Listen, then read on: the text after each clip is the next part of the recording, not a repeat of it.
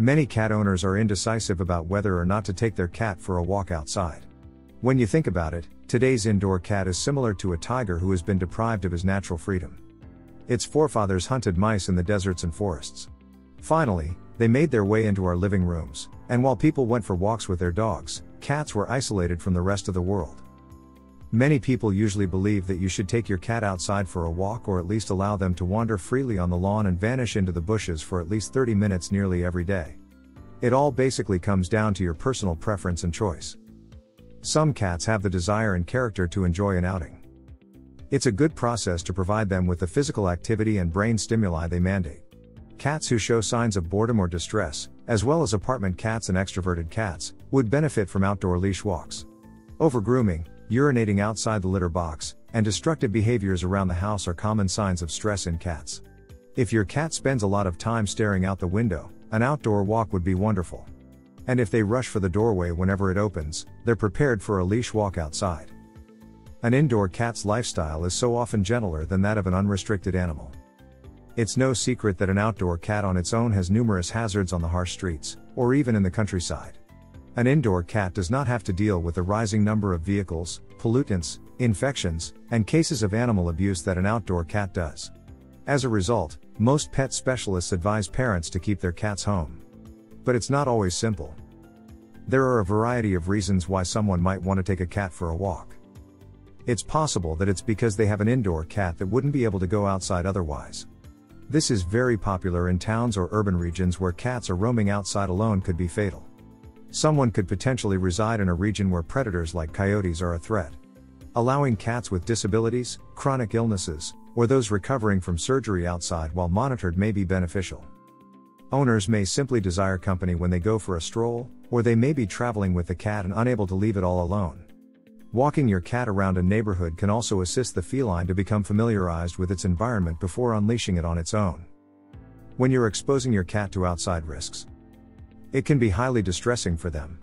It can rapidly become overwhelming if they aren't exposed to road noises, dogs barking, or the odors of the outside world.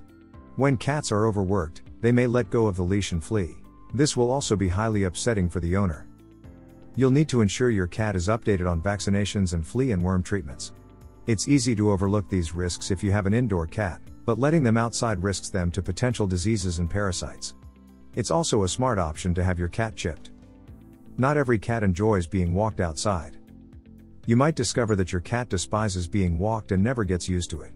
With kittens, you'll probably have better luck, but even that isn't assured. A cat will not go if it does not want to, no matter how elegant the leash or how costly the harness is, and you must never force it. People will stare at you strangely, and they may laugh or make comments. This may not bother you at first, but it can quickly become annoying. While taking cats outdoors might be regarded as extending their territories, it can be unpleasant for some cats, especially if they can see or smell other pets. Most cats cannot be walked in the same manner that a dog can. Cats are often slower, stopping to investigate and explore. It means you might not be able to travel very far or cover a lot of ground. You'll need to get a good and dependable collar or leash. If a cat loses its harness, it is in grave danger of being harmed or becoming separated from its owner. Some people think walking a cat is peculiar, but others don't. In most cities, it's still unusual, but with so many of us now living in flats, it'll become more prevalent. Hello. This video is sponsored by BMX Pets. Are you looking for high-quality cat collars at an affordable cost? Check out bmxpets.com. Use coupon code KittenLife to get 20% off. How regularly should you take your cat for a walk outdoors? It all relies on how much your cat wants to walk and how often you want to take it for a stroll. You can take your cat for walks as often as you wish. However, you should try to keep walks brief, especially at first, and pay attention to the weather. Cats are reluctant to want to be out in the rain, and they may feel weary in the sunlight. A walking regimen can be beneficial. Cats who like to go outside may grow irritable during the day. On regular walks, you don't really want your cat making the decisions. What breeds of cats can be walked on a leash?